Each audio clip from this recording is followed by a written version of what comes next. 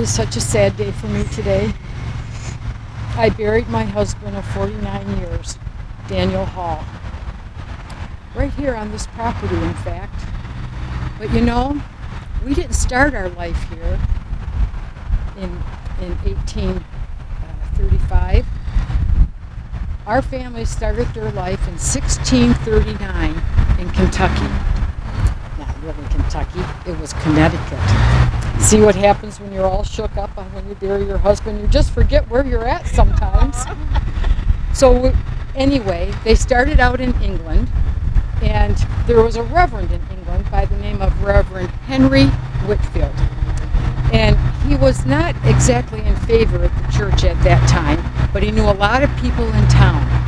So, and a lot of the people that he knew were relatively well off, and some of them were farmers.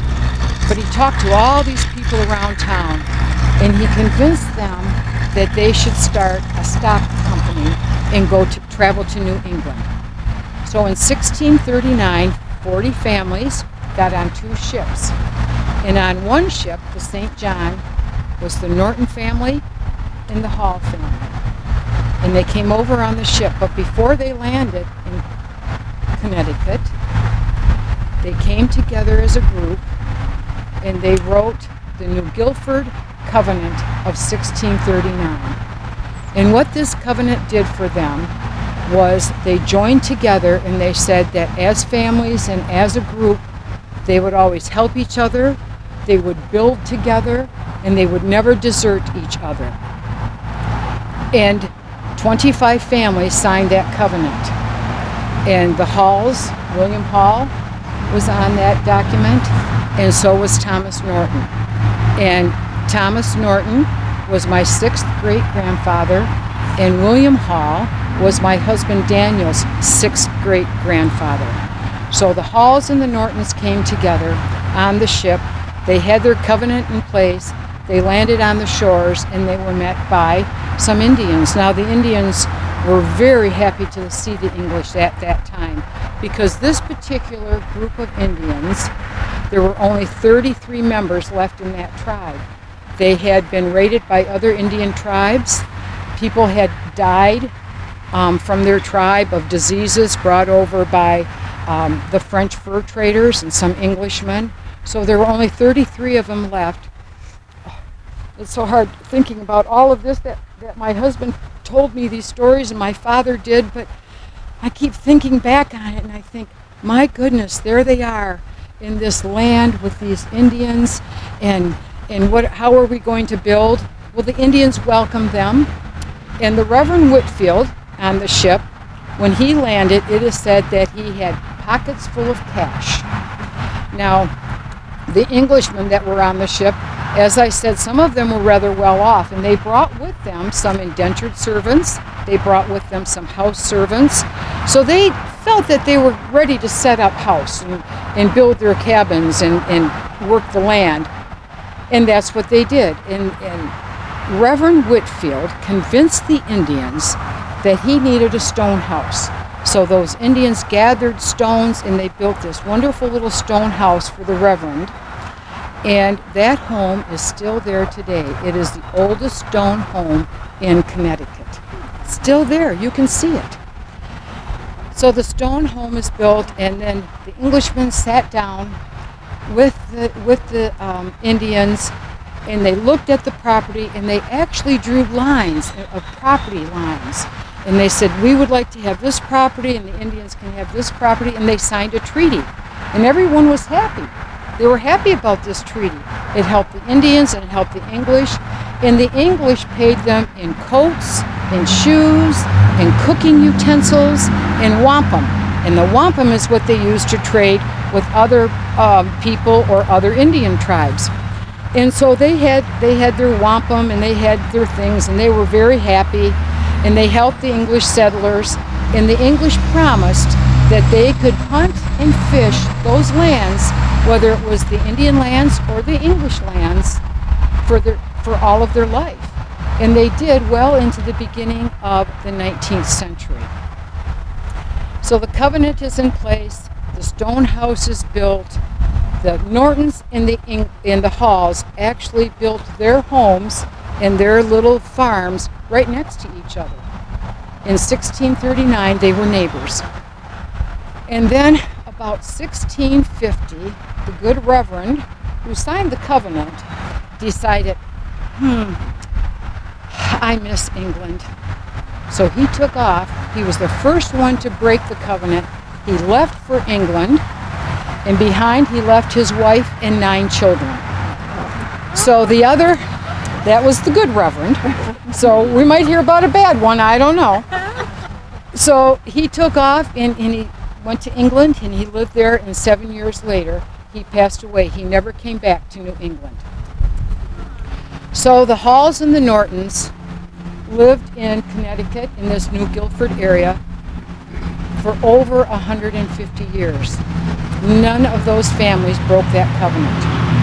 And then in about 1750s, the area of Connecticut had the highest per capita population of any of the New England colonies. And my father, Jerry, said to my mother, I think it's getting a little crowded here. I want to go west. So they loaded up the covered wagon with myself, and I was 2.5 years old at the time, and my sister Mary, who was 1, put us in that wagon. We traveled 600 miles across to Atwater, Ohio. It took us, we traveled about, I think I was told about 10 miles a day we made in that covered wagon. And when we got there in 1812, my mother had her 3rd child, and we lived there, and all of the children grew up in this Ohio area. And I was about 22 years old, and I kept hearing my mother say, Jerry, what are we going to do with Sarah? She's 22, she has no husband, and we don't have any grandchildren, and all the girls around here are married. They all have a husband, they all have children, but our Sarah is 22 and she is not married. What are we going to do? And I heard this over and over and over again. So I said, you know what? I'm going to go to back to Connecticut, and I'm going to visit some relatives there. So off I took, all by myself, and I went to Connecticut in the spring. And when I was in Connecticut, I met a young man by the name of Daniel Hall. And I want to tell you, it was instant. He saw me, I saw him, we chatted and we talked and we just knew. Now my middle initial is D, and he kept saying to me, Sarah, what does that D stand for? And I didn't really want to tell him, but I finally said, delight. And he said, let's get married. Now, I don't know why he thought that middle name was just the perfect middle name for his wife, so we did. So we got married in December of that year, and we stayed in Connecticut for just a little bit, and then the next spring, we decided it was time to go to Ohio and see my family. So we loaded up that wagon and put the cover on and put a few things in there and went to Ohio. And when I got in Ohio, I had my first child, William Edward, or Edward William. He gets called both things. Sometimes we just call him Ed for short. But there we are, we're in Ohio, and I have my first child. So we're there for another 3 years, and during that time, I lost 3 children. And then my husband, oh my gosh, just like my father says to me one day, it's getting a little crowded here. I think I want to travel. I want to go north. So we loaded up a wagon in Ohio, and we took that wagon to Cleveland. Myself and my 3-year-old son, my husband, we get to Cleveland, we get on a steamship, and we go to Detroit. Now we get in Detroit, we don't have anything, so we buy a wagon and 2 oxen, and we buy some tools, some cutting tools, some shovels, those sorts of things, and off we take down the Gratiot Turnpike. Coming up the Gratiot Turnpike, and we're going along, and you know, it was a little rough traveling, but I didn't think it was so bad. And all of a sudden, Daniel says to me, "This is where we turn." And he turns the oxen, and I look. Now imagine this. I look out there. I don't see a bare prairie. I don't see grass fields. What do I see? I see virgin forest everywhere, huge trees everywhere. And I'm thinking to myself, "Oh, Daniel." He says, "Well, we'll just knock those trees down because we need to go in that direction." So we did. We got out our tools. We cut enough trees down that we could get our wagon and our oxen down that path. And this is where we ended up, right here in 1835. Oh my gosh, what an adventure that was, let me tell you. We built a little log home, and in 1837, well actually between 1835 and 1837, my father decided he was going to travel here a little bit too. And so he saw all that property over there across from us, and he decided he needed 320 acres over there. And in 1839, both my father and my husband signed the papers necessary to get this property and that property, although they were already building here, but it was signed by President Van Buren. We still have those papers yet today. Built that little log cabin, and in 1837, my father said, "You know, we have not had a religious ceremony here yet. I think we need to have a ceremony." So in that little log cabin, my father, Jerry Norton, held the first religious ceremony, and it was for the Methodist Church. And that was the seed that planted the Methodist Church that is still in Richmond today, and it is the oldest religious church in the community. Started right here on this property. The next year, my little William was 5, and we always valued education. The Nortons did, the Halls did, we always wanted education. And there wasn't a school, no school to be had. Now also in 1835, the Beebes came to this area. So we came from this direction, and we cut the trees down, which is now Main Street. The Beebes came from the Armada area. They had actually walked from New York to Armada area. They came from the Armada area up Armada Ridge and settled in that area. Now they did not want to be farmers like my husband. He thought farming was everything. They wanted to start a little town, and they ended up with a blacksmith and a general store and some other things that people needed in the area. So the Beebes had 2 children. I had 1, and then the Hicks family also lived out there, and they had 2 children. Now we had heard that Mahala Weeks was an excellent teacher, so my husband sought her out, and she agreed to come and teach these 6 children in now let me think now, what year was that? Yes, 1838. She came to our little log cabin.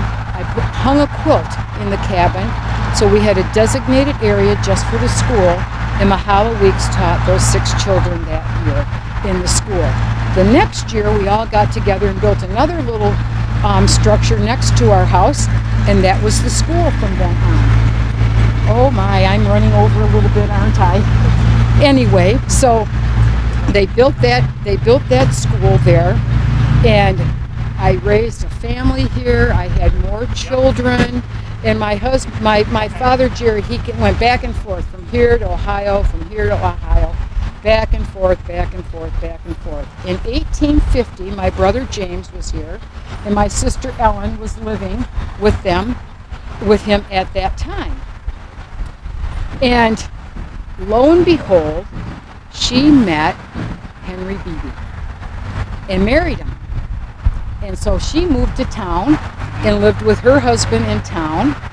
And then my brother, the next year, married a woman, and about 10 years later, they bought the Hicks property out there on Armada Ridge. So we all lived here in this area for many, many years, and we're all buried in this cemetery. Also in 1850, that was such a big year for the family. Oh, everything was happening. My sister got married, my brother got married, and my husband Daniel decided we needed a proper cemetery. So he talked to some of the people in the area, and together they got together and decided this property of his would be the perfect place to have a cemetery. So in 1850, he gave to the community property for a cemetery. And this is the property that you see today. Now, I was so very happy to raise my family here. I lost one daughter and she was just 7 years old. But the rest of my children I saw grow into adulthood. And oh my gosh, that was so rewarding to see that happen. I had a son, Daniel Webster Hall, and he served in the Civil War, and he came back here and lived here. And the last children I had, I was 44 years old, and wouldn't you know it, it runs in the family, I had twins, twin boys. Oh my gosh, let me tell you, at 44 years old, trying to keep those little twin boys out of the streams, in the woods, and away from the animals, and all of those things, oh my gosh, it went on endless. And then the Grand Trunk Railroad came to Richmond, and things really started to change around here. Oh my goodness. I would get Carrie and Adeline and those two boys, and we'd go to town and wait for the train to come in. And all those boys would holler and shout and wave, and oh, it was the biggest day for them when they could go to town and see the train come into town. Now the girls were excited about it too, but not quite as much as those little twin boys. They were 6 at the time, and trying to get them climbing on that tree was, I'll tell you, it took me and a whole team of people to keep them off of that train. But the girls, they wanted to see what all the ladies were wearing when they got off the train, because that was at an age when they were really starting to notice that people dressed for occasions and those sorts of things. And before that, we never did. We had one dress, and we would put on an apron over our dress, because the apron kept our one dress from getting soiled. And we would have a daily dress, and we would have a dress-up dress, like to go to church or funeral or something like that. And when our dress wore out, we took that fabric and we would try to make pillows out of it, or little shirts for the children. We did not throw anything away. So the girls at that age loved to see the fashion, and they would just get so excited about the trains. And like I said, I was able to see all my children grow into adulthood, which was wonderful. My daughter Adeline lived to be 98 years old. My daughter Carrie lived to be 94 years old. I lost one son in adulthood in a threshing machine accident. That was Daniel Webster. And I lost one son with runaway horses. So we were still in the fields using horses and farming. But I have to tell you, I was so very proud of all of my children and all of the ways that they lived and their commitment to education and to the Christian way of life. And now my daughter Carrie is going to tell you about her life growing up here and the connections that her family made to people, and those connections that are still here today. Well, you've heard from Mom. Our life was pretty exciting and pretty special. Got most of what happened during the time I was growing up.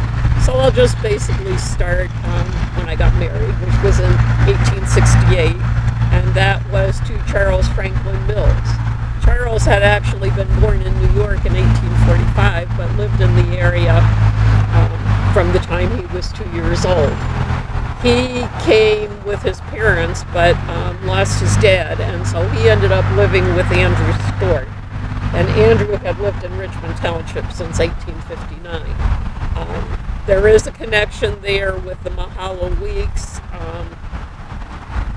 with Andrew Stewart. After we got married, we lived in Armada for a few years, and then the magic of getting drawn back to Richmond happened, so we came back, and Charles worked on the farm, and we lived here for the rest of our lives. Charles was active in community affairs. He was a highway commissioner, was on the township board, member of the Maccabees, member of the Masons. So our family got very active in the community in many ways. We had two daughters. Our first daughter, Ella, was born in 1870, and in keeping with the education that my mother told you about that she was so very proud of, Ella graduated in one of the first graduating classes from Richmond High, which was in 1887.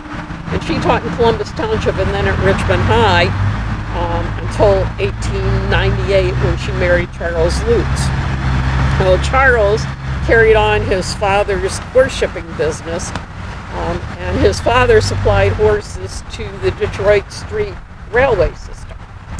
And Charles continued on with that. And then he also started an auto business.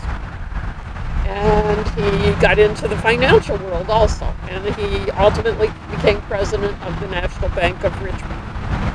He passed away in 1839 after a very short illness. The Lutz farm was on Division. And we lived there for a good length of time. Charles and Ella had 4 children. The eldest daughter, Frances, in keeping with the family tradition of education, completed college, and then she married Russell Hochstetler.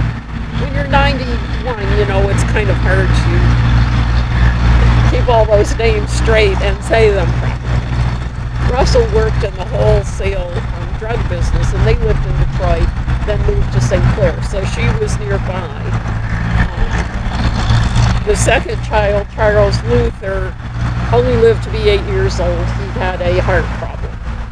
Sarah Winford was their third child, and she took education to the next level. She actually got degrees from U of M, Syracuse, and Cornell, and then was Dean of Women at Syracuse and Arizona and Idaho and the University of Michigan and Alabama.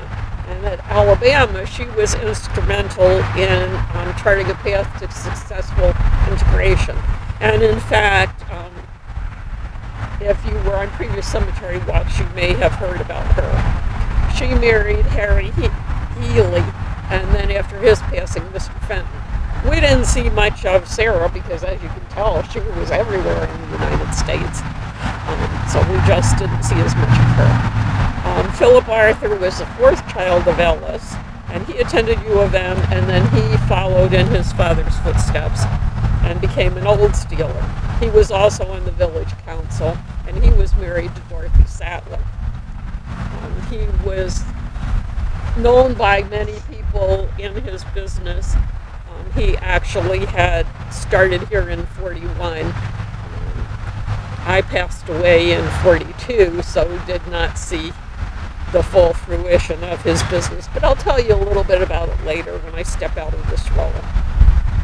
Second daughter, Myrtle, our second daughter, was born in 1872. She married Warren Stone, and Warren was the son of Sanford.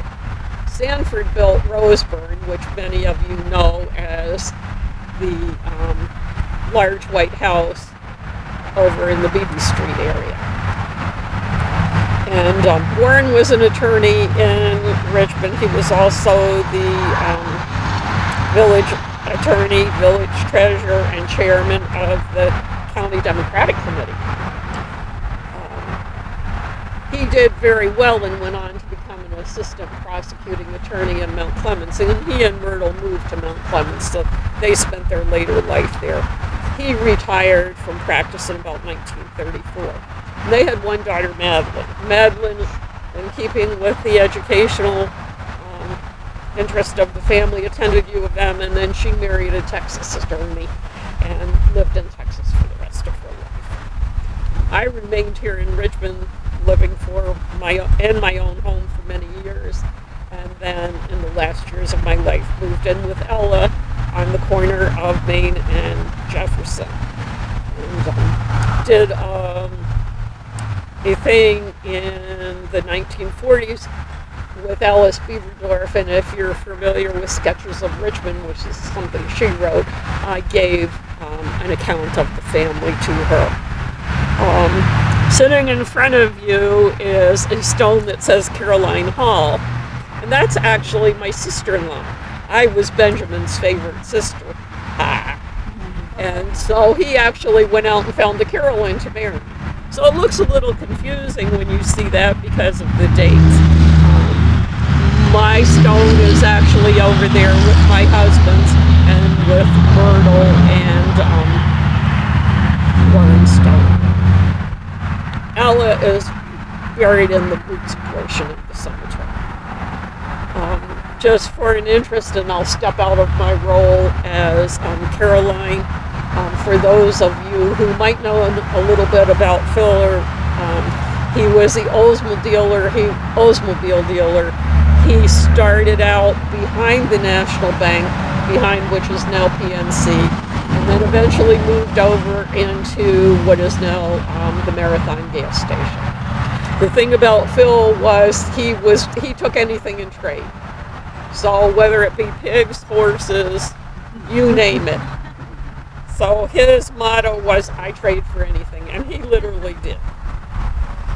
He in 1946 then took into doing GMC trucks along with the Oldsmobile, and they also opened a full-service auto place. And just as an interest, I mentioned to you about the Lutz Farm. That is the site of Richmond High School now.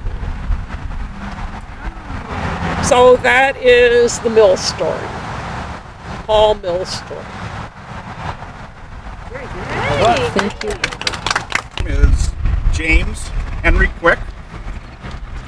I'm the son of Henry Quick, Henry John Quick. You'll actually, this works really good. He's buried way down there, just beyond where you were, towards the front, before the trees. You'll see his cemetery plot. And I'll try to point other things out as we go along. Well, my parents were Henry John Quick. He was born in 1808 and died in 1993. He married Catherine Van Nostrand. She was born in 1799, and Ma passed away in 1881. We came to the area here from a place known to you as Brooklyn, New York. We came from Brooklyn, New York. You know, I was racking my brain with everyone. It's either 1849 or 1850, I think, is when we came to the area. But I'm going to pass this around. Very proud of that.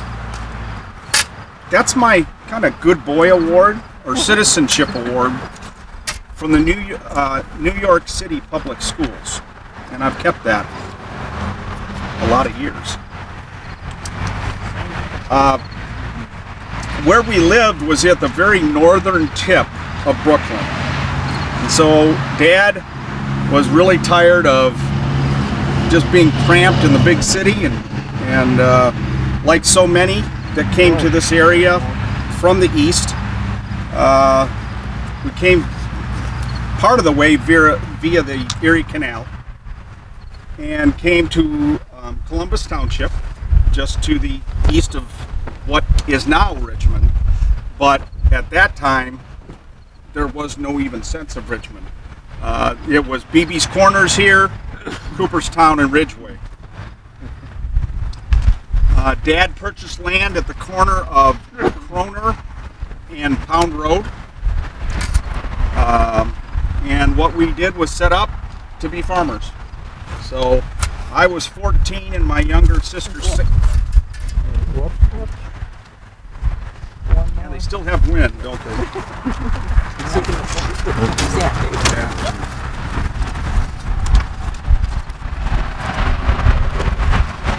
A lot of work, you can imagine, coming in the early 1850s. You know, not all of the area was totally clear, a lot of trees to take out, a lot of work. But we had a beautiful farm. In fact, when I was around town over the last month or so, the barn that my son Bert, and I'll talk about him later, built just to what would be to the north of Kroner Road as it hits Gratiot. There's a barn across the street about 50 to 100 feet off of the road. That was a quick barn. In fact, I was talking to my great-great-grandson. He didn't even know that until about a month ago. So that's my barn? 10111? I think so. Kroner and, well, it fell down. Come Yep. get a piece. Yes, that's the barn I'm talking about. Yep.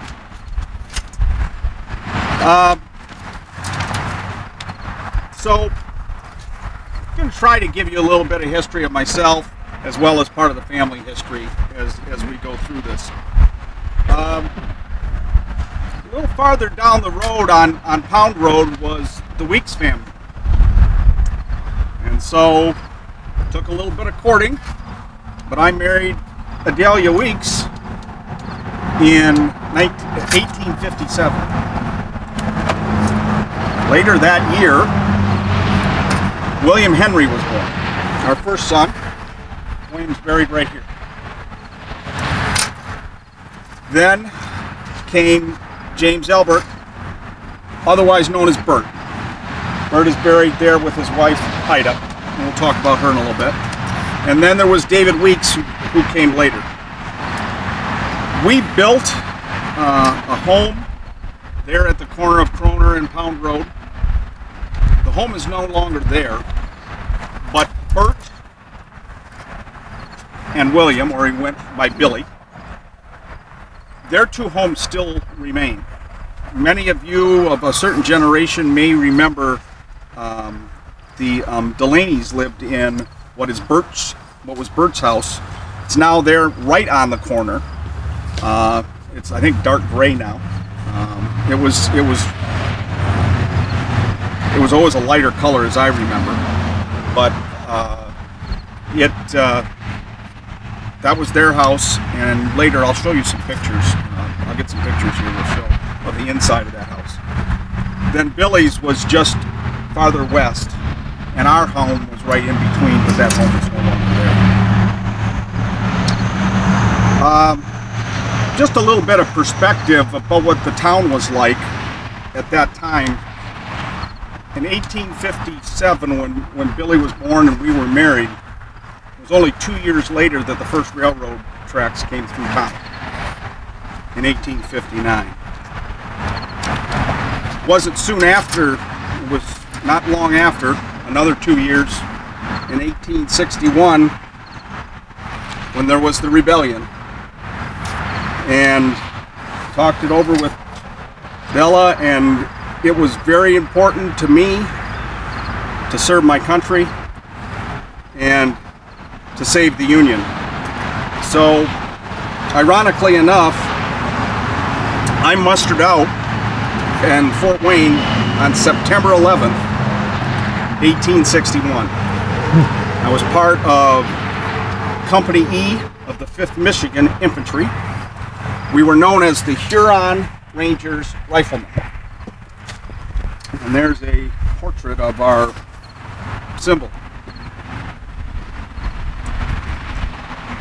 I'm very, very proud of my service, and I'll share some more as we go along, but my son Bert gave this to me.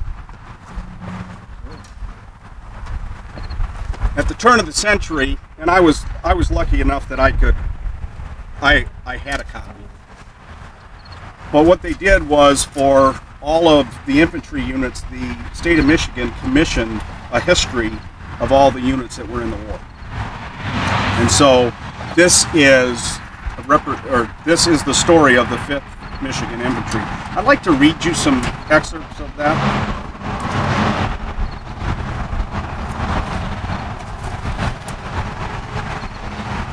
The 5th Michigan was organized at Fort Wayne, composed of companies named below, recruited mainly at the points designated.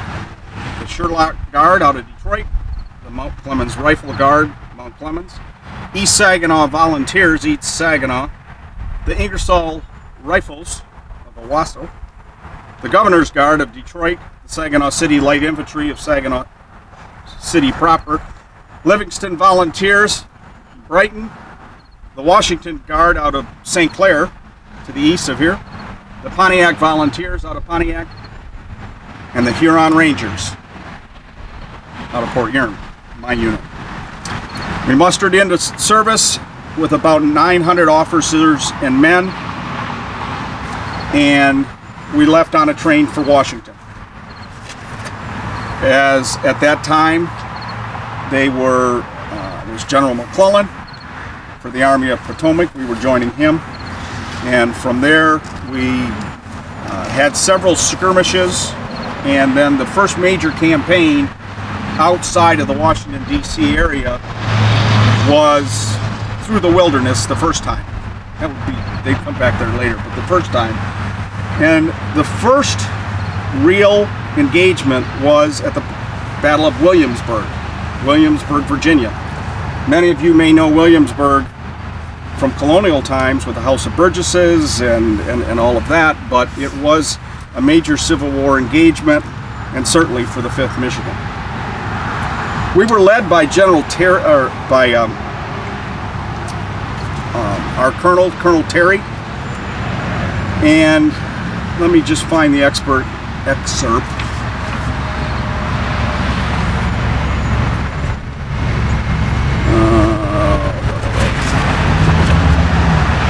I'm going to read from about what he had to say later about the battle.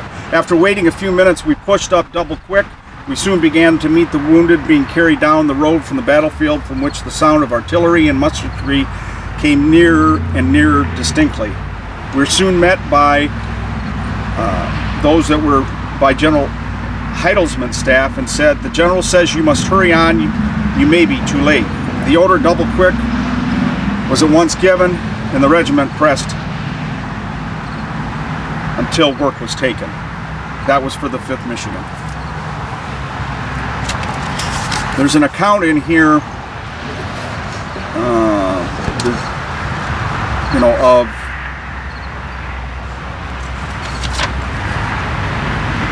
from General McClellan.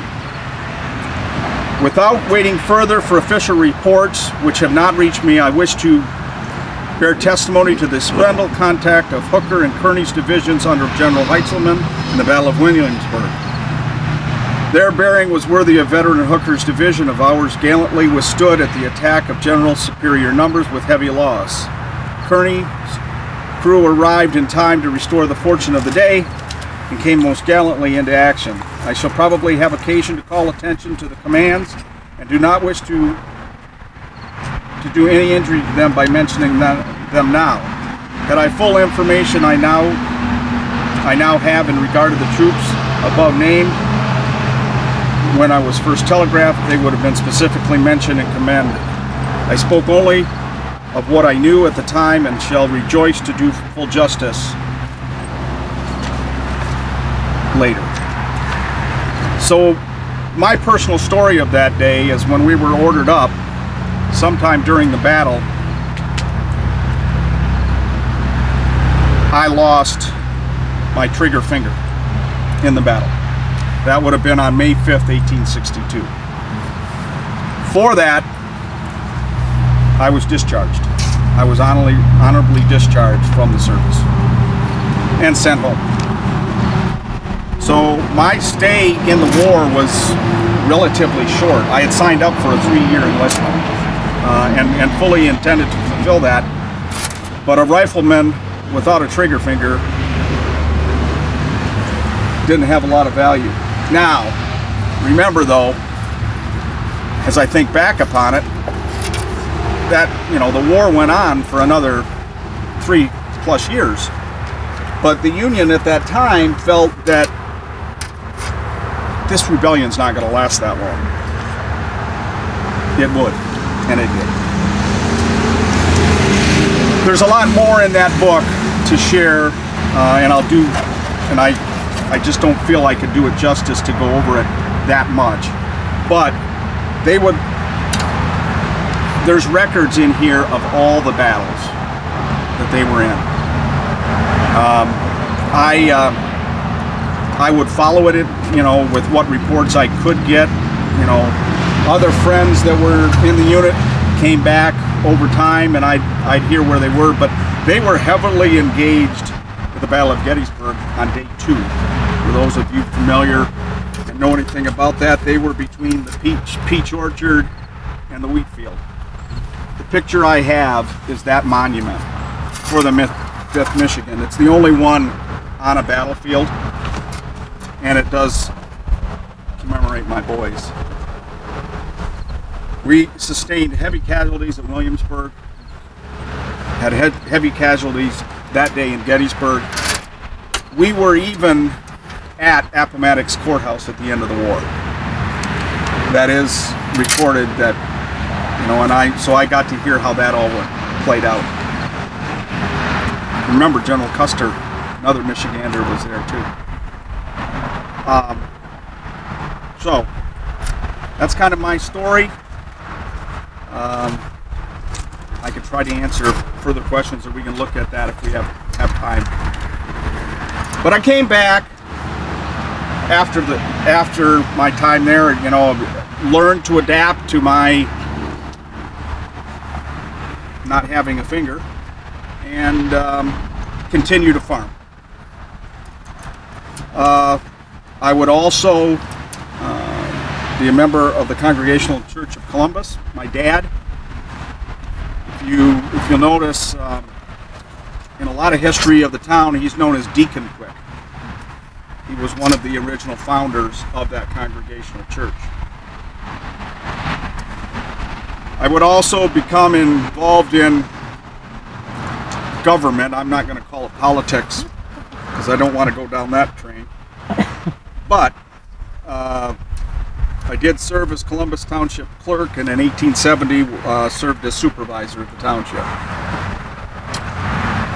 I also was instrumental and served as Adjutant General of the Richmond Post of the Grand Army of the Republic.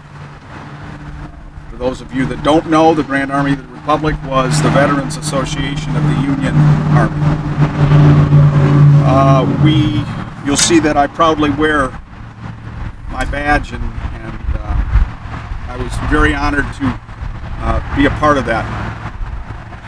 If you get a chance to look here, there's some badges, and I'll pass this around. They're actually, so they would have what they call encampments, and they'd come into town, you know, you'd have veterans come into town and camp out and tell stories about the war. That's basically what it was. And they got very elaborate in presenting who they were and where they were from. We were no different. You know, we had that badge that I can't even remember at this point if that badge for the Huron Rangers was at the time of the war or if it was after. It's kind of all mushed in together. But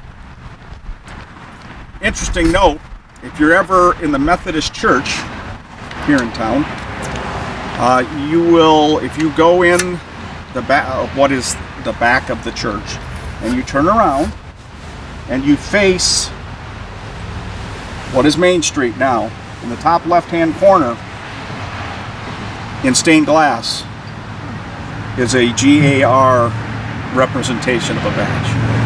So, some historical thing that you can stop by and see. We met, our local chapter met, as best I can remember, either in the fire hall, the Richmond Fire Hall, or the Masonic Lodge, as best I can. It's a long time ago, but I believe that's where we were. I do want to pass these around. I've kept these almost. My great-great-grandson has that. That's my U.S. issued belt buckle. And this, I am very proud of. I'm not going to pass this around.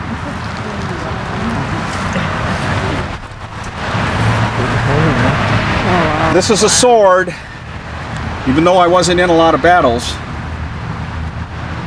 that I brought back from the war. You know, that great-great-grandson, he had this looked at. Best we can understand, it's a French sword. Because it was French, it was probably a Confederate sword. Just something I happened to pick up on today. So that's been in the family all those years.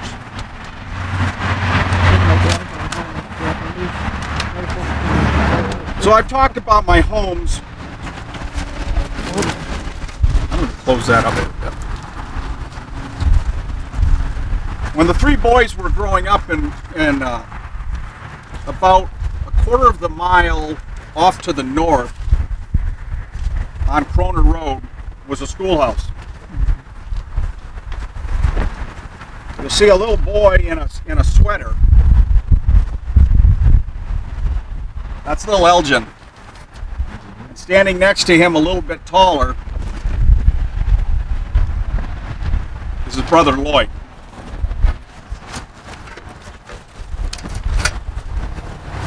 I'd like to talk a little bit about that family. That's Bert's family. I didn't want to pick on one, but my great-great-grandson wanted to hear the story, so that's what we're doing. So Bert and Ida, Bert was born in 1866. His great-grandson Glenn was born 100 years later in 1966. They had 6 children. There was Fern Oak. She is buried right here with her daughter Elma. And the youngest son Kelvin. There was Mary, Forrest, who is right here, with Florence. Forrest lived around town, but then eventually moved up north to an area known, well, would be Tawas area, and he would be the caretaker for a camp that the boys went to. Billy, Bert, Dave, all went to a place called Bryant Camp. Bryant Camp is still in existence. In fact, there's some fellow firefighters on the Richmond Fire Department that are members there. I'd like to show you some pictures of that.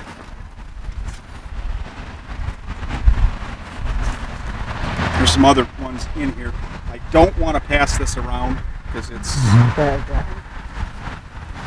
this is just, you can kind of see. I don't want to get too graphic on you, but it just gives you an idea of the, pretty cool to have pictures that the boys thought to take pictures then. So think about it, if you would. To get up to Tawas today takes, by automobile, about 3 hours. Turn of the century, of the 20th century, there was very few automobiles. You wouldn't have taken an automobile there. They got up there by rail. They got up there by rail car. Let's see if I got some others to show.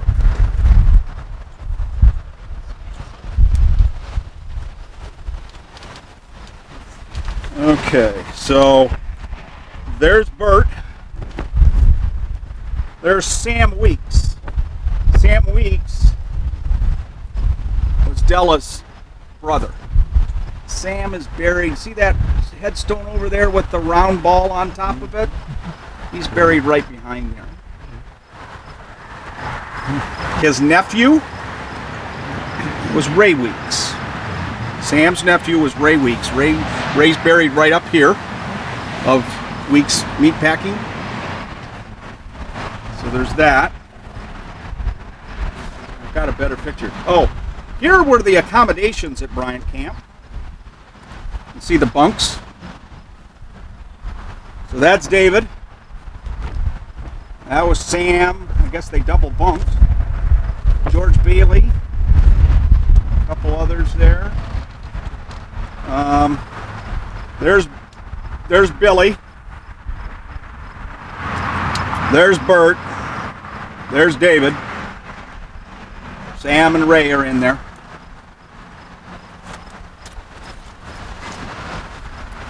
Got a couple more I'd like to share. So, this is kind of an interesting picture. I really like this one. Brings a lot of history into town. So, there's Ray Weeks.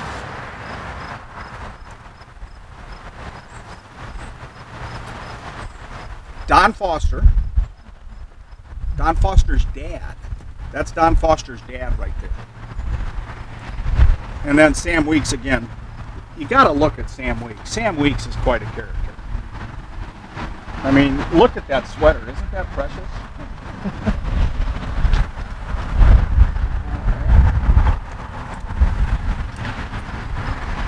And then we've got a picture in here of Bert's front parlor.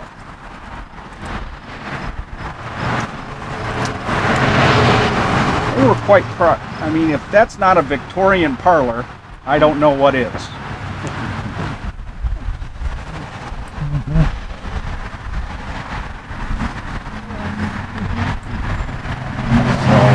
I'm going to keep that. Be careful about that.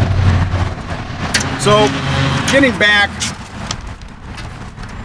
to the rest of Bert's family, I kind of got sidetracked there. So we went through, there was Fern, Mary, Forrest, then there was Glenn. Glenn is buried right over there, just in front of that flag there. Right over there. Glenn was born in 1895. Then there was Lloyd. And I can't remember if Lloyd was 1903 or 1904. And then Elgin was born in 1905. And we picked this part of the family though to tell another story about the Quicks. The Quicks, and I'm proud to say I was the one that started it,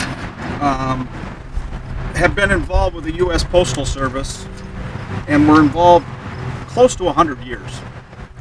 So let me kind of run through that. I started, with a team of horses and a buckboard, carrying mail from the post office out to the rail line, out to the depot from the north end of town. That's where the post office was. If you're not familiar, the bank here at the north end of town, just to the north of that on that same side, was where the post office was. So I started that, and then Bert started carrying mail to the rural areas, and he was responsible for Rural Route 2, which is still called Rural Route 2, by the way, and it involves Richmond Township and Columbus Township. He served in that until his death in 1913. Best I can remember, somewhere about 1890 is probably when he started.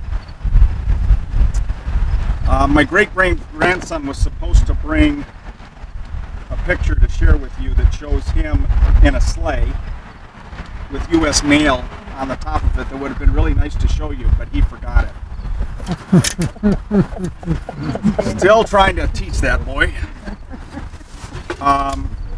But he would, he did that until his death. Now, his sister Fern did some substituting for him, and I think served a little bit of time after his death. And she would tell Cal stories of getting stuck on Gratiot when it was so muddy, and getting stuck with the horse and sleigh or whatever it was. Think about rural. And what's funny, knowing what I know happened later, is that the rural people had mail service before the people in town did. People in town had to come to the post office to get their mail. People in the rural areas got it delivered to them. Interesting to think about. So eventually, though, I mentioned Glenn. Glenn was born in Richmond, somehow moved to Wisconsin, where I can't remember how he got there, but that's where he was. He didn't graduate from Richmond High School. He came back to town, and approximately 1918 took over Rural Route 2. Glenn would serve on that position until 1960 when he retired. He lived on Ridge Road here in the big house, and then in 1960 moved out to Warner Road, and he died in 1966. He died 3 months before I was born. Sorry, I stepped out of character there. There's a reason why that name's important to that great-great-grandson. Because as Glenn was serving Rural Route 2, Elgin joined the post office as a clerk in 1937. Incidentally enough, in 1937, that great-great-grandson's dad was born. Dale was born in 1937. Glenn had served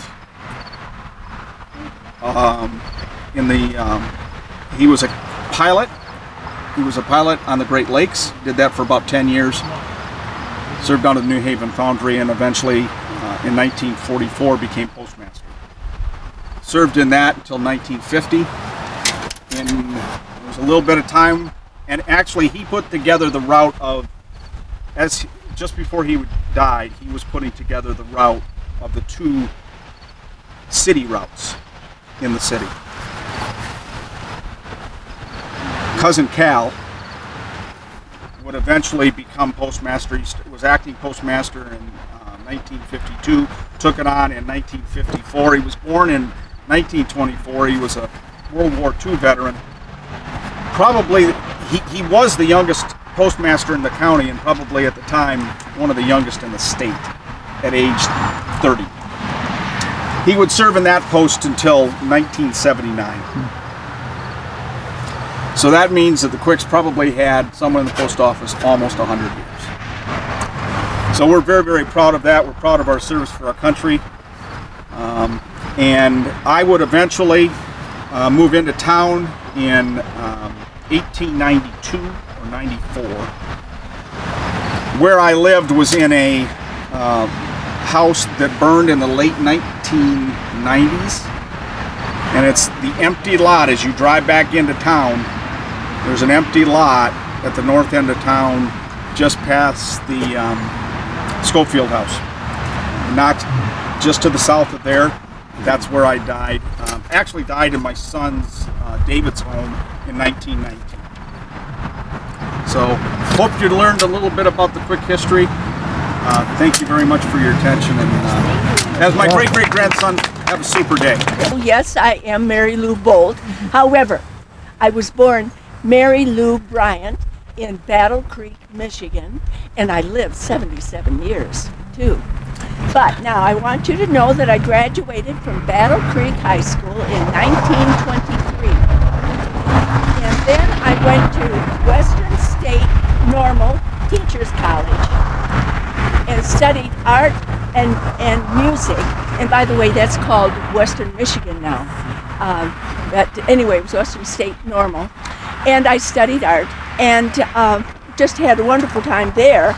But somehow I ended up in Richmond, Michigan, that nice little small friendly town right here in Richmond, Michigan. I mean, from the west side of the state to the east side of the state. What do you think about that? Well, anyway,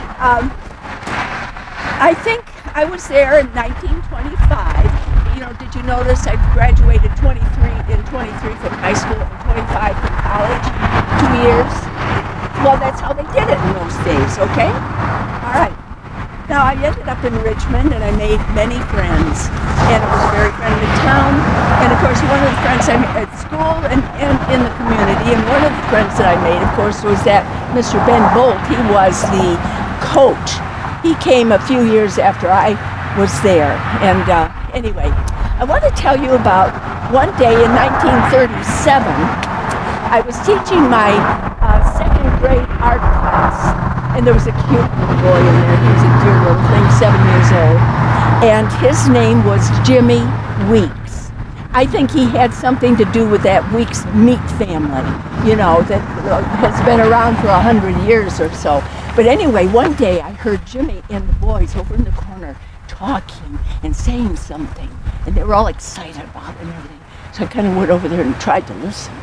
And they were saying, roses are red, violets are blue. I saw Ben Bolt kissing Mary Lou. Oh, oh my word. Oh. Well, needless to say, not long after that, Ben and I went to New York, and got married. So it was a wonderful thing. But 1937, think about it. What was going on in the country in 1937? What was going on? Prohibition. You're right. Well, no, not prohibition. Yes, prohibition. No, that was over. It goes with that, though. What did you say? Depression. The Depression was going on. And do you know, at that time, only one paycheck was allowed per family. And then on top of that, they didn't like married lady teachers either. So I guess I couldn't teach for a little while. But that was all over by the 40s, okay? Now, we go on, and all through the years, I really enjoyed being a part of the community. I loved sharing my God-given talents. I was pretty artistic. And I loved sharing those talents at school and in town. Now, at school, for instance, they'd have dances and banquets and all that sort of thing. They would in town, too, and I would get in there and help them figure out the theme of a dance and the colors and the decorations. But we'd get into the decorations, and I loved helping with that. Or if they had banquets, make the favors for the table, and it would be just wonderful. Well, as time went on, you know, Ben got his, and he'll be telling about it later, but he had his gas station. And at his gas station, it was wonderful because it was a great big window.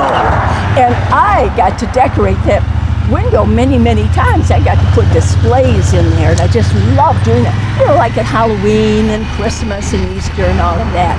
So that was great fun. Now, one day,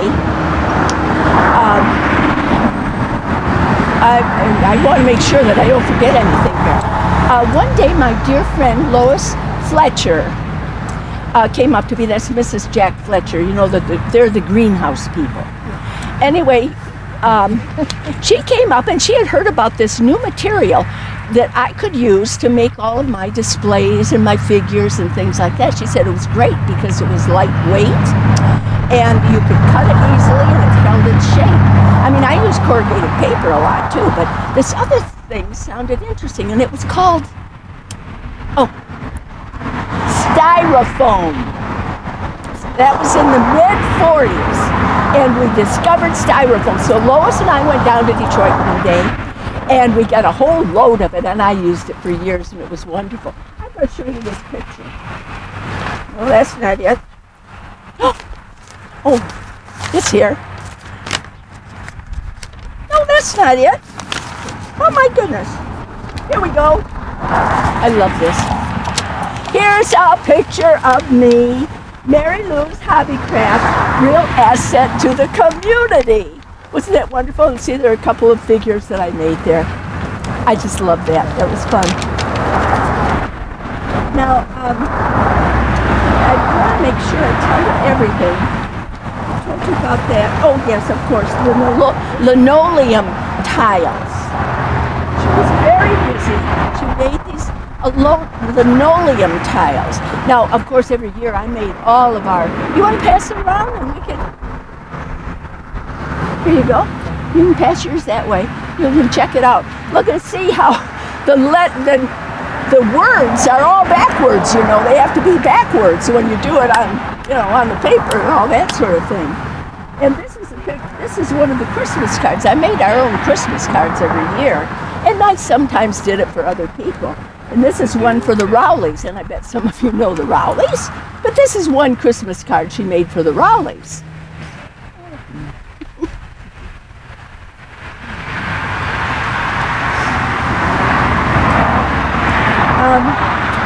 Now let me see. The one thing that I wanted to tell you about was every year when someone, the teachers would retire, there'd be retired teachers, and so over the years she would collect. Well, she would make a scrapbook. She'd put a scrapbook together. Now, other people would contribute to the scrapbook, but it would be a scrapbook about that teacher doing whatever it was she was teaching, or he was teaching, and so forth. And the last day that she taught, then they would give her this scrapbook, and that was a pretty nice thing to do. I had a little business. I have to tell you about that. I had a little business in 1951, and I put a flyer in the newspaper that said, "Do you like flies? No? Well, then why have them? Try this D-Flyer unit, a little green flower pot, and it works really good in barns and bakeries." It's noisy, isn't it? Good grief. Okay, I'll start again. Okay, it works in barns, bakeries, hotels, dairies, and grocery stores. And it kills everything, flies and moths and mosquitoes and all kinds of things, roaches and all of that. And some of the users in the community were Steiner's Home Restaurant, Bam and Sample, Schultz's Dairy, Winkle's Grocery Store, the First and Oz, Steyer's Drug Store, so lots of places like that. And it was only $14.95. This is in 1951, $14.95 and $1.50 for refills. See, and all you had to do was call me. And my telephone number, by the way, was 314. Okay, now, I showed you that. Oh, okay, now, I retired in 1976. And I taught for about 32 years, but you know what? I didn't teach steady. I mean, one time they cut out art, for instance, so they put me in some other class, and I taught that for a while. Sometimes I taught just half days. I mean, I didn't just teach all the way through, but it took over 32 years. And let's see, yes, of course. I was always involved in the community, and by the way, I belonged to the Ladies Diversity Club.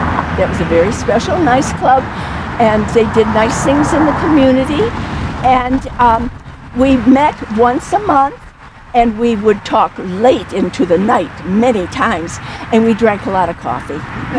Definitely, a lot of coffee. And then I was also a member of the Lionesses. And of course, Ben was in the Lions Club, and so the ladies were the ladies part of the Lions Club. And I was the president in 1943. So that was very special. So all in all, I was a very busy gal.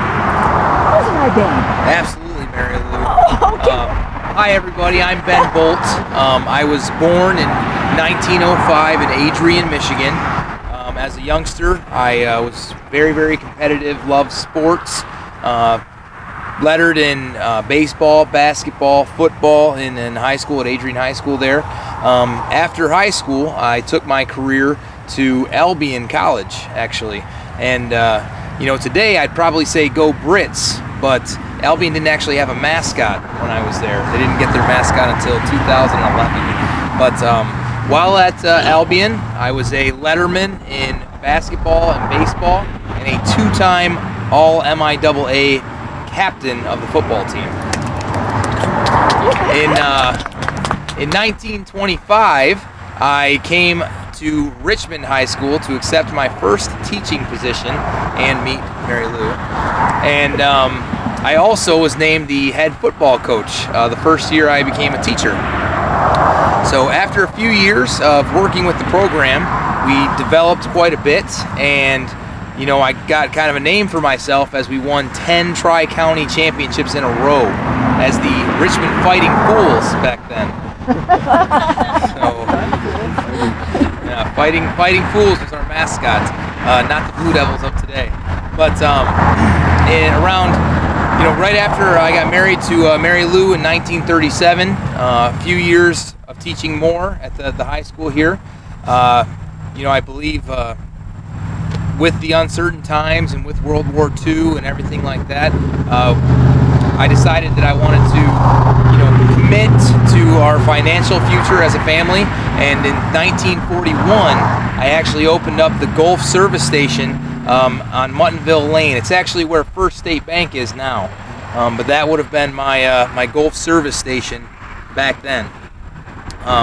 So, as Mary Lou mentioned, she loved decorating out my service station, and I spent a great deal of time working there over the next 18 years or so as a member of the community and servicing the community in terms of, donating to Richmond Community Schools and multiple programs and things like that. I believe it was around the late 1950s when I actually took a job as a keeper of the peace for Lenox Township and serving as an officer for them.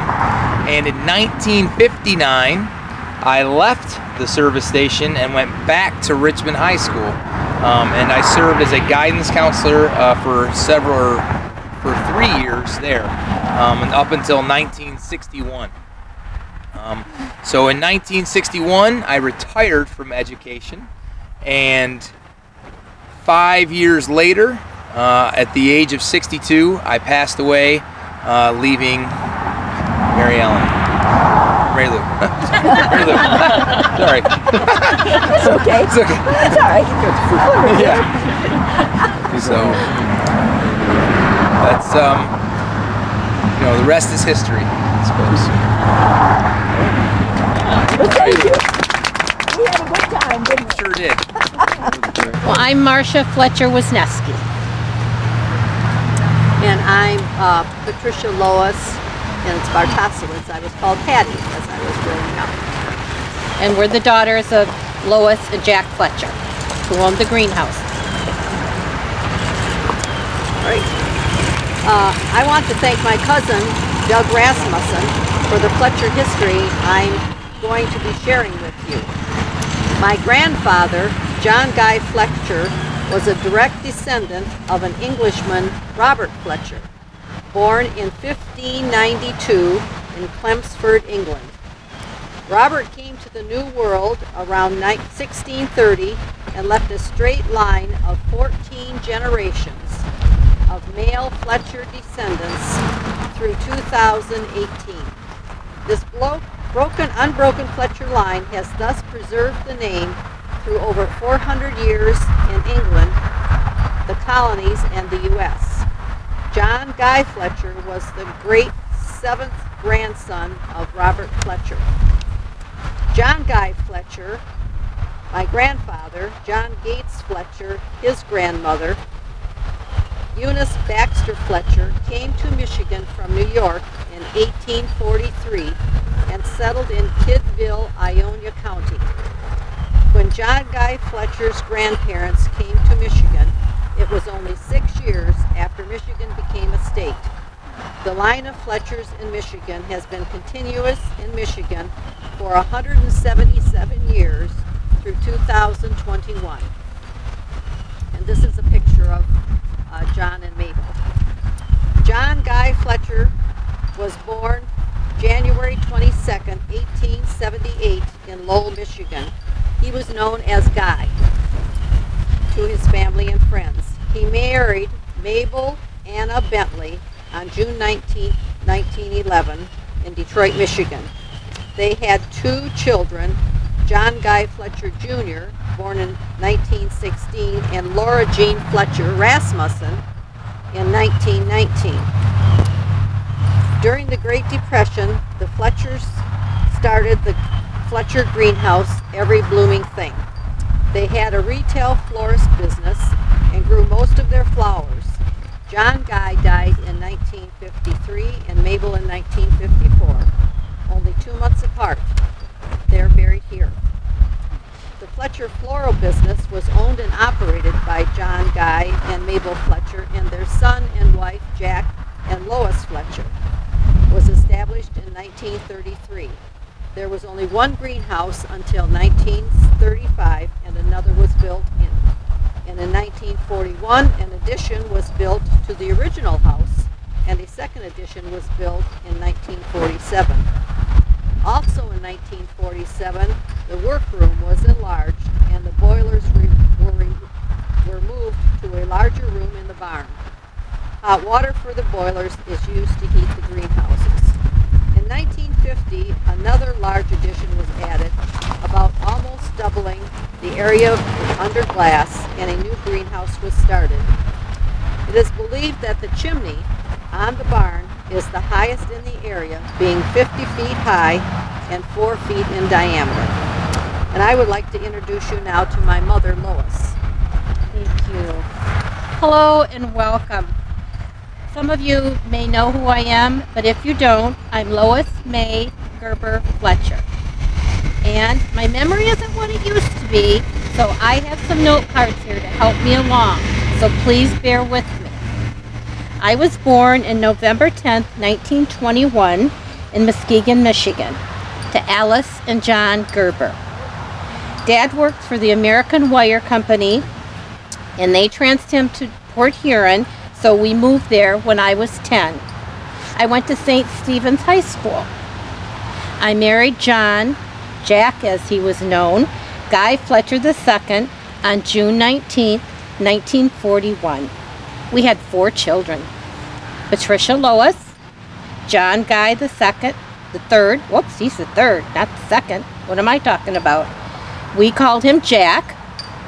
Marcia Jean, who was named after my best friend, and Annie Jean Rasmussen, who was Jack's sister, and John Paul, who was named after my dad. So proud of that. After we were married, we lived with our parents at 603 Main Street, but it's now known as 7007 Main Street. It's a large red brick house with big white pillars across from Madison Street. Jack's parents owned the greenhouse business. After Jack took a short class at MSU, Michigan State, Go Green, for horticulture, he started to run the business and help his father. I myself learned from trial and error how to build beautiful floral arrangements for weddings and funerals and birthdays and all kinds of special occasions. Now at this time, we were growing all of our own flowers. We continued to own and operate the greenhouses and the retail business until after our parents retired. Now, I swear, we have greenhouses and a barn, several greenhouses and a barn. We were known for our calla lilies. They were in high demand, and Jack would drive down to Detroit several times a week to deliver to many florists who were begging for our calla lilies. In June of 1943, Jack enlisted in the Navy. He was about to be drafted, and he really wanted to be in the Navy, so he enlisted before he could be drafted. Pat was only 6 months old. He served as a quartermaster, second class in the Pacific Theater on the USS Bowditch. Boy, I sure did miss him while he was away, and it was so hard not to worry whether he would get killed or not return. In the late 50s, we decided to turn into growing geraniums. We gave up the retail business. We were known across the area of Michigan for the quality of our plants. We gave them a lot of love. One plant, if you can believe this, was 12 years old. It was 5.5 feet tall, and it measured 6 feet across. It produced thousands of short shoots off of it, and in any one summer had over 300 blossoms. We affectionately called her Mama Lois. Check out the picture. You know, it was really hard work running a greenhouse. We were up before sunrise to beat the heat, because in those glass houses, you can imagine the sun pouring in, all day long how hot it really got. There was no air conditioning in those buildings. We had 4 houses of geraniums that had to be watered every day by hand with a hose. Oh, and we had to deadhead them. There were hundreds of plants, and this was mainly my job, and I was on my feet many hours. People came from all over Michigan to the Fletcher's greenhouse to buy our geraniums. Sometimes when we would drive over to our cottage in St. Clair, I was always proud to see that many houses along the river planted Fletcher's geraniums, and it just made me feel so good. We worked long hours, especially during the holidays. Mother's Day, Christmas, Easter, and sometimes we'd have a couple funerals and a wedding all at the same time. That was crazy. One of my favorite seasons was Easter.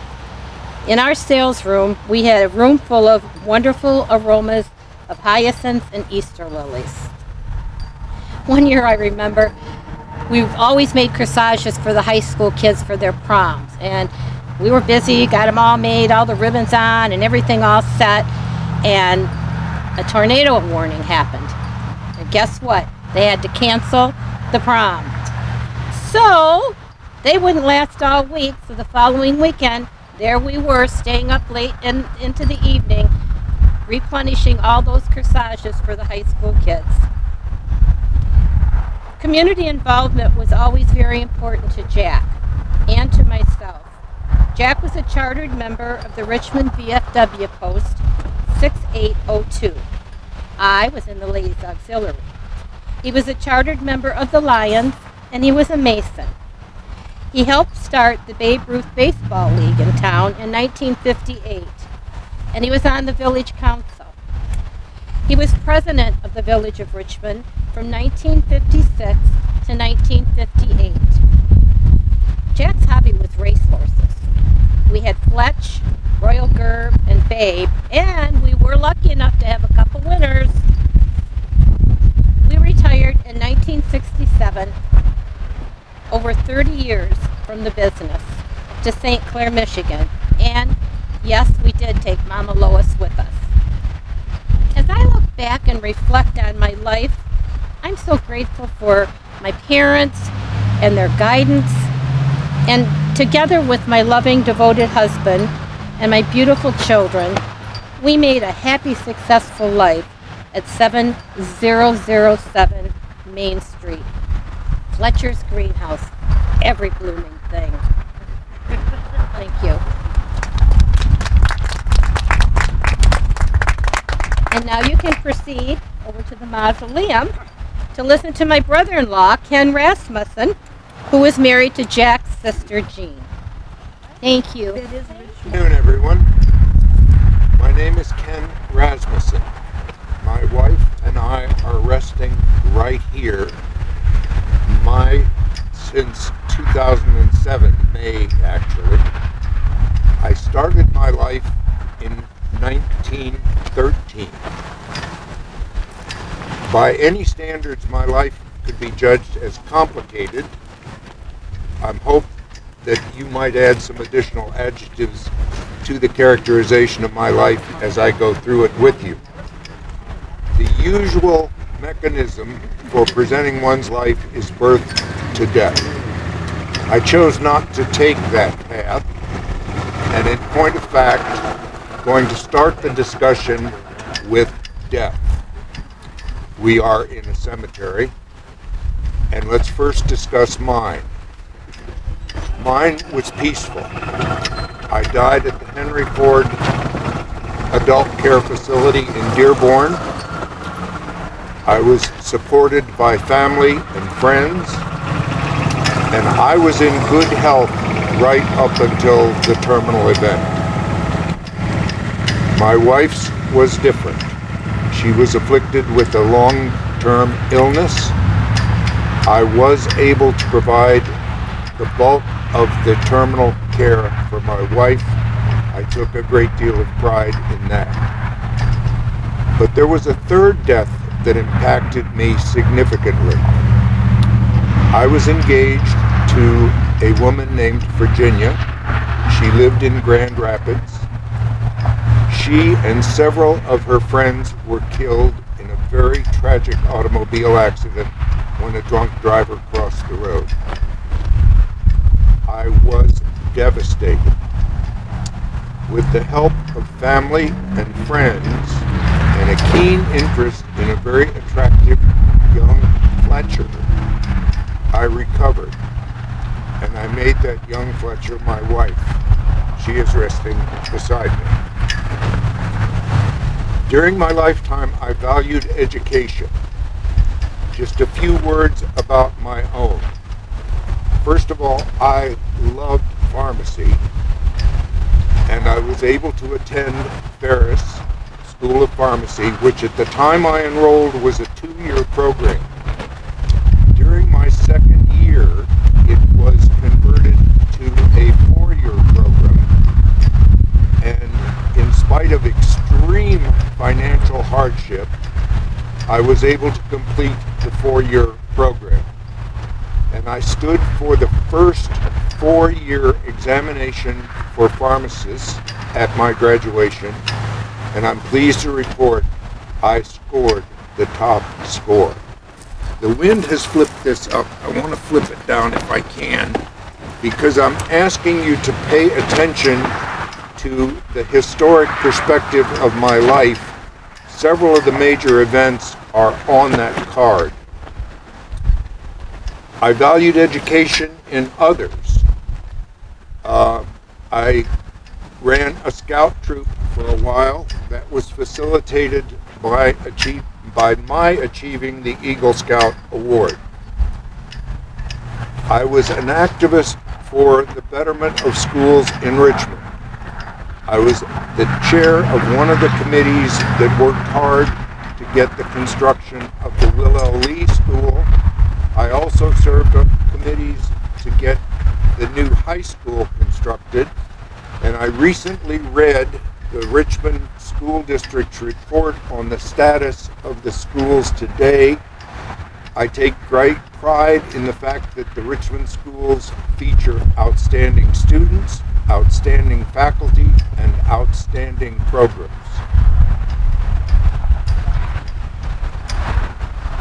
Let's talk for a minute about my profession.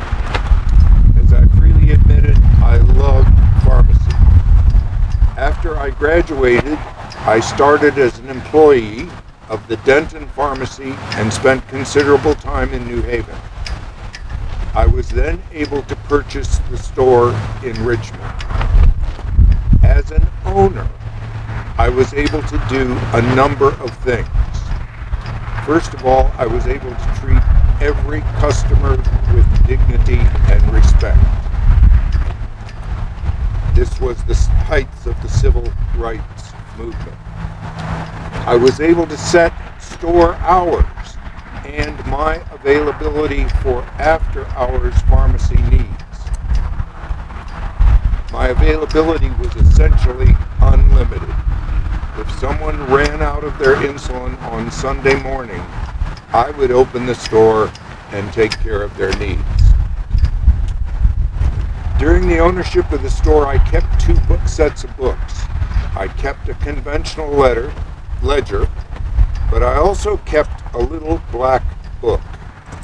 And in the little black book, if you could not afford the charges of the pharmacy at the time of service, your name went in the little black book with the amount. During the time your name was in the little black book, there was no interest charged, nor were any pressures applied. When you settled your account, your name came out of the little black book. During my time at the store, I also, during one period, was the provider of textbooks and reference material for students in the Richmond Community Schools. The Supreme Court of Michigan decided that school districts would be responsible for all materials needed by students, and that function was removed from my store. But I continued to supply to students of Richmond not only textbooks, but reference material as well. I was part of the change in pharmacy. When I bought the store, there was a soda fountain in the pharmacy. I took the soda fountain out. I'm pleased to say I donated a fair amount of the antique material in my store to my alma mater, Ferris State, where it is today as part of their museum. I sold the store and retired at the right time for me. The change of character in retail pharmacy would have been very difficult for me to accommodate. Talk just a minute about my athletic ability. When I was at Ferris, I was the singles tennis champion. When I worked in Richmond, there was no tennis court, so there was a considerable hiatus before I resumed playing tennis. In spite of 2 back surgeries, I was characterized by my contemporaries, often in Florida, as a formidable opponent on the tennis court. I learned to put English on the tennis ball and achieved significant success on the tennis court. I also played golf, and again, by contemporaries, was considered a very competitive golfer. My city offered me a significant honor. Both my wife and I were named Grand Marshals of the Richmond Good Old Days Parade 1985 version. During that ceremony, I rode in a brand new fire engine red Ford Thunderbird convertible. And I think about the historic perspective of the vehicles that I started my life with.